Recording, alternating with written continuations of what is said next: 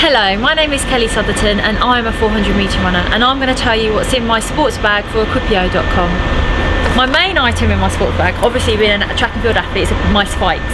My favourite spikes at the moment are these Asics SP Blades, all the way from Japan. They're the best spike you can possibly have for sprinting all the way up to 800 metres because they've got a great heel and a great spike plate, and they are a pretty good blue, and my favourite colour blue. Also, I like, as I'm an Asics sponsored athlete, I'm an Asics ambassador, their trainers are fantastic. I mean, most people have Asics trainers I see running the roads. So my favourites at the moment, the Gel Nimbus 2. They've got good support, they're good cushioning. I wear these on the road, on the grass, on the track. I sprint in these, I do my weights in these, so they're a good all-round trainer, flexible. And they're probably one of the best trainers I've ever worn. Put these back on. Now I've changed events and now I do 400 metre runner. I have to make sure my breathing's good, and I generally use an Ironman breathing apparatus where I blow into this apparatus and I make sure my lungs are filled with air and they're ready for training. Also, one important thing I use is a Garmin GPS that monitors my heart rate, my speed and how far I run, and I actually, if I didn't have that when I trained, I'd be so lost. It's probably the thing that I need most in my life is my Garmin GPS, and I use the Forerunner 400. It's a brilliant watch.